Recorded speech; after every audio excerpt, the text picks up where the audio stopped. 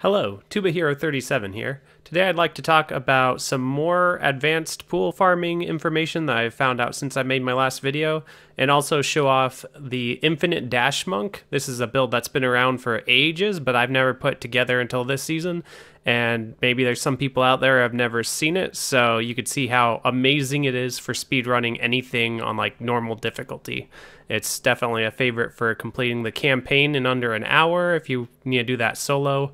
It's also a favorite for farming rainbow goblins, particularly with your volume on, because you probably won't be able to see anything around you as you move because it's so fast. Alright, I added an extra page to my pool farm document about this, but it's basically the idea that in an area there can't be both a shrine and a pool, which I was a little skeptical of at first, and first let me just go into a zone to kind of show what I'm talking about. So I don't know what's here, but basically this room down here, all this, I think even up to here, this is all one area or zone or whatever you want to call it. Some people call it a tile, but it's all one general space that can either, and this is where I think people kind of were a little bit off on their rule, I think it can either have a shrine or a pool or neither. So if you were over here and there's a shrine right here, you don't have to check down here. It's basically like there's no, you're going to check this on your way out the door, but you don't have to go down here and check if you found a shrine here. The same goes for if you found a pool here. So we go into the next area, zone, whatever you want to call it. So these walls here, these see-through walls, they're a good divider of areas. So you can actually have a pool right here and a pool right here. This is a perfect example, though, of how you can save yourself time with this rule, because there's nowhere I want to go after this area, and it's got a whole bunch of spawns in it, but I don't have to check them because there's a shrine right here. So just like kind of, it's not really going to prove anything because there's always only a low chance of a pool spawning. But the idea is that now there won't be any more shrines, there won't be any more pools of reflection. There's still a healing well. Healing wells do not abide by these rules. There might be other things that abide by these rules, like, I don't know, maybe if there's a goblin, there can't be a shrine or a chest or something. I've been kind of trying to think of a way so that there's always something spawned in a zone, but like this zone had nothing. There's not a single anything really spawned other than a bunch of breakables and this dead guardsman, I guess, but yeah. So I don't think any of them have a guarantee of there being something. It's just if you find a shrine or you find a pool, there won't be any more. So I'm just going to go through the rest of this real quick, see if we can find any more examples. So here, if you really want to hit all the zones, you kind of have to get all the way back here. And there were no shrines. There was a pool at the very end. It looks like it's still on this side of this wall. So there could be a pool right there and a pool right over here, or a shrine. It looks like this is the next one. And there's a shrine, so there couldn't be a pool down here. So that place that I first found that shrine, that was a place that can actually save you time. Another place that can save you time is Leoric's Manor Courtyard, because if you're not on a wicked fast build, it does take a while to check deep into every one of these corners. So if you go into one and you find a shrine, which I didn't there, here, there's a pool. So this means it's not going to save me much time because I found it in the third of the four corners, but I don't have to check up there because there's already been a pool, so there won't be another. So that's a way that you can save time with this method. Now there's some exceptions. For instance, this place, like you can't really tell where it divides, but it's actually two areas. So there's a whole bunch of pool spawn points along this trail. And I've had two shrines or two pools or a shrine and a pool show up on this general area a lot. And I try to take screenshots of them and try and figure out where the dividing line is or anything like that. And long story short, I just always check this full zone rather than try and use that information to save me any time. Before I do that, here's another exception. So I think it's because this is like a special platform of sorts. You can have one there, and you can also have one right over here. So I've had a shrine show up there, and then I think it's here, maybe it's over here, but somewhere along this wall, I've had a pool, even though it kind of seems like it should be the same area. So there's another special platform that I'm going to talk about, but that might be an exception to the rule. because there's lots of like dividing areas between, say, Lower Infernal Fate Cathedral, and now we're in Grey Hollow in that. But it's not quite the same as the Fractured Fate map, where they really tell you what the separation is of the zones. So here you can go all the way to the end really quickly with this build, and just kind of check all of them. But back to the strats. Okay, so at the Black Canyon, if you want to use this strat to your advantage, you cannot count this spawn point. So this could be a shrine, this could be a pool, and there's not like this half is a place and this half is another place. This is its own zone for some reason, or maybe it's tied to a zone back there, but it's definitely not tied to anything around here. So you can have a pool here and a pool right there somewhere, right next to each other on the same spot. You can have a shrine here and a pool here. So that may be its own zone, but this entire area past the bridge is another zone, which means if you go right here and there's a shrine or a pool of reflection, you don't have to check the rest. So I'll go around until I find either a shrine or a pool. Looking, looking, looking. There's a shrine, so I'm done. If I haven't found one by here, a shrine or a pool, then I was like, well, shoot, there's so many spawn points. It seems like I should find a shrine or a pool. If I don't find either by here, then I check down here. And it turns out there's a shrine or a spawn point right over here. So you can kind of use that to your advantage, like just playing the odds. Like I passed all these spawn points and they had nothing. You'll probably find either a shrine or a pool over here. And I've found a pool there several times since then. So I just added that if I don't find one in the previous zones. So now I'm just going to go through the rest of my pool farm route, but on the monk to show how that goes. And I think I'm going to overlay that with a video of me talking about the build. All right, so the powerhouse of this build is the Raiment of 1,000 Storms 4-piece. Dashing Strike spends 75 spirit, but refunds a charge when it does. It actually doesn't use any charges unless you run out of spirit, so the refund a charge part actually doesn't come up. We only have 300 spirit, which would mean only being able to do 4 free charges and then being out of spirit. So what we're doing is stacking as much resource cost reduction. We're doing Cinder Coat, and we're doing the Fire Dash for that reason, so that it barely uses any spirit, and then also stacking as much resource generation as we can. It's also good to have lots of cooldown just for the sake of Epiphany. Epiphany is where we actually, even with all the extra resource generation things, this is over half of ours, like probably 3/4 of our spirit comes from Epiphany. And then after that point, it's mostly just about reducing the drain. So the faster your attack speed, the more you'll drain it because you'll dash more often, theoretically. I kind of like this amount that I'm at right now. Doesn't look like I have attack speed on either of those. Yeah, so no attack speed on gear. Just the fact that I'm dual wielding 1.4 attacks per second weapons puts it at 1.75, and that's a pretty good amount for me. You could stack even more, and theoretically that would make you faster. Echoing Fury would do that for sure if you wanted to work that into the build. You might notice that I'm using Wong Kim Lao, which isn't doing a thing at all. So I am dual wielding. I'm using resource cost reduction on both weapons, but because I got a fist weapon here and because there's nothing else I really wanted, like Echoing Fury would be a thing, but I'd rather just never lose any spirit.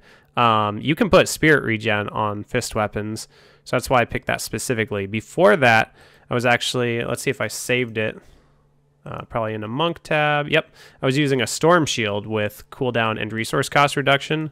So this actually lowers your attack speed quite a bit, because dual wielding gives you 15% bonus attack speed. You can see that here. Goes from 25 down to 10. So yeah, this is a little more frequent dashes, but we still are just fine on maintaining. The gems in them don't matter. I'm using, or this is on normal. I stacked as much resource cost reduction as I could. That was my priority over cooldown because I'm doing Ingeom and Obsidian Ring. And like I have so much cooldown that it's fine. 58% plus those things, it's going to be up Epiphany is going to be up very, very frequently. As far as extra resource, I've got Air Ally with the crudest boots. I've got Blinding Flash, Replenishing Light. At each enemy you blind restores 10 spirit. I can't imagine ever being able to blind an enemy because my movement skill is DPS. So like a small area of effect gets attacked and it's normal. So they're probably dead as well. But using Blinding Flash recovers an additional 125 to 165 spirit with this Spirit Stone, which guess what? Another source of spirit regen.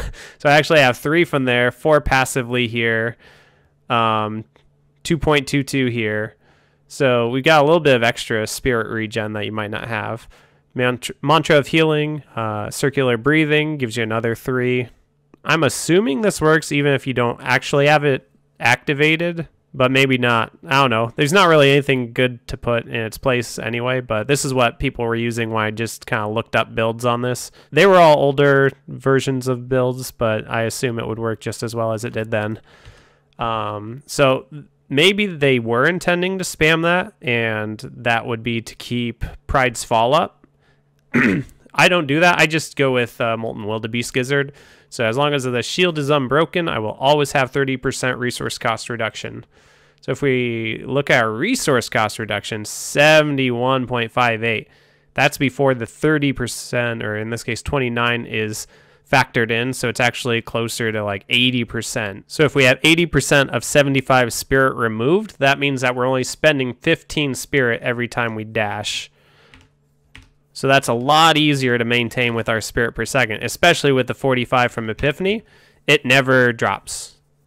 So I don't even have to activate my Blinding Flash. I don't have to activate my Mystic Ally, Air Ally, but you could, especially if you don't have all these extra gens, or if you're missing some resource cost reduction. Like, I don't have any on this ring. I don't have any on this amulet. You could, but you might have even less than I have. All right, lastly, I'm going to talk about the kind of useless things that I have in the build, just because I can't really think of anything better to put in their place. So like anything movement speed wise is probably a waste entirely. So like Rachel's Ring, yay, I might occasionally get a burst of movement speed, but I am literally just holding Dashing Strike down the whole time. So I'm never actually moving. So I don't think that that's going to help me out. Same with Wreath of Lightning. I just don't have any other gem that I'd want to put there. It would be the same if I put Boon of the Hoarder there. That's just more movement speed. I think I already mentioned Wan Kim Lao. This isn't doing me any good other than being a fist weapon. You know, if you have some idea that involves something else to min-max this build, you could do that. And then lastly, my left click has just been kind of a floating skill, whatever I want to put there. All the builds I looked up had this as Sweeping Wind, Inner Storm for the extra spirit regen, and they also predated Captain Crimson's, or else chose not to use Captain Crimson's. So you would be wearing Kairoshiro's belt, so that you just always have Sweeping Wind up. You'd never have to manual cast it after the first time. I feel like if I were to put on the bar right now, I'd be casting it between zones using spirit I don't need to use to just have a little bit of bonus spirit coming back. So I figure I'm not even going to bother with it. So at first I was going with just this has a little teleport to it, and it would give me more spirit if I really needed it quick. At some point I got it in my head that the Enjam actually helps speed you up quite a bit. I don't know now that that's a thing, but at that point I was like, let's just make it so that if I left click, I blow up everything near me. So I just threw Explosive Light on, but I can't think of any better or any good 6th skill. There's things that increase your movement speed, like the Zephyr, I think it's called, but I really like the build just the way it is right now. So you could put something there, pretty much whatever you want. I just go with Explosive Light. Okay, lastly, using this build without the 4th cube slot, right now I'm using it for Crudest Boots. Every guide I looked up didn't have Captain Crimson's in it. It had the belt and Crudest Boots here. So you could do that. It would work very well, I'm sure. But I feel like since so much of my spirit gen comes from Epiphany anyway, I'd rather just have the CDR and RCR here, focus around that, and drop the Crudest Boots. So with my pretty well optimized stuff, like I said, no RCR here or here, but you could because you don't need to deal damage. Let's just throw on a useless necklace, Flavor of Time, and go run around like the Battlefields of Eternity, somewhere big. So this is me with no Crudest Boots, just one single Air Ally and Epiphany up. And let's see how the Spirit holds up. Seems to be doing just fine. So if it ever does run out, then I can just hit Blinding Flash, or Air Ally, and that will restore it. Like, it'll give me like 2/3 of a bar for one. Actually, it's like half a bar for the Blinding Flash and 1/3 of a bar for the other one. So right now we'll try one of those. Bam. And if I get an Ingeom, that thing will just go right back to full. So looks very, very non-season viable with the Captain Crimsons, but you could also just do the Curtis Boots and Kyroshiro's belt if you want. I'm just kind of running around doing nothing right now. Blinding Flash, it's back to full.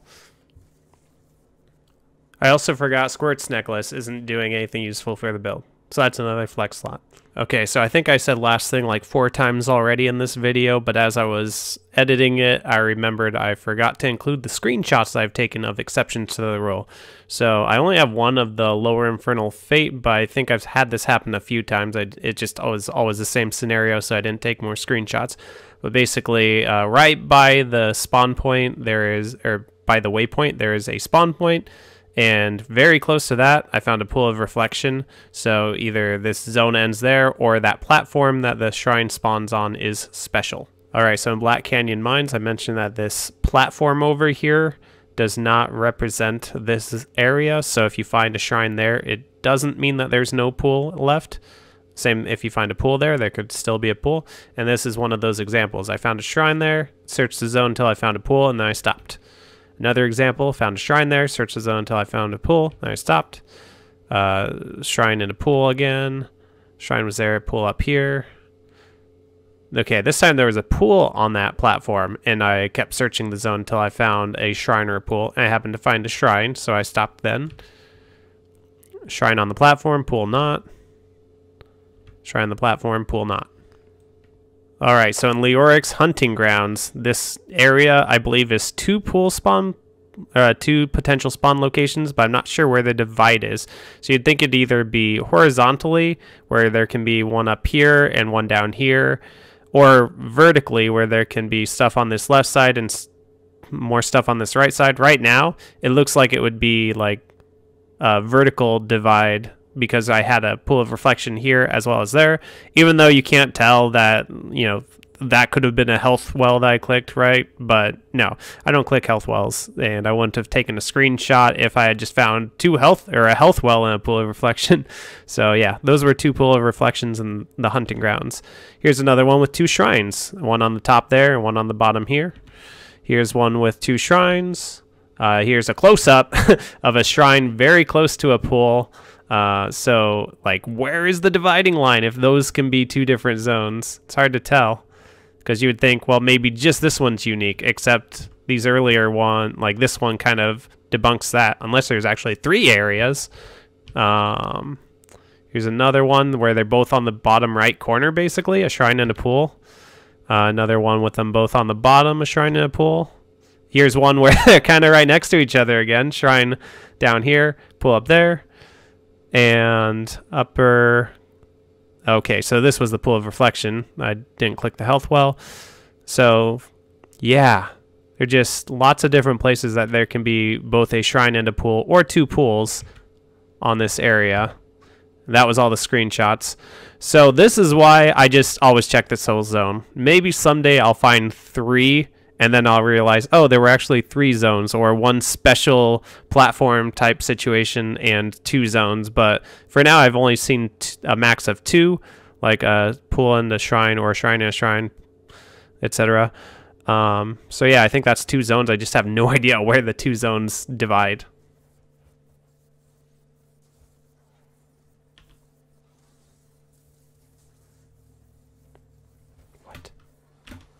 I didn't even know you could skip that. It won't let me skip back. That's freaky. Hang on. So you go up here. How did I do that? Whoa, did it again. Okay. Somebody needs to tell Garfum about this. It might be able to save a monk some time on New Game Plus.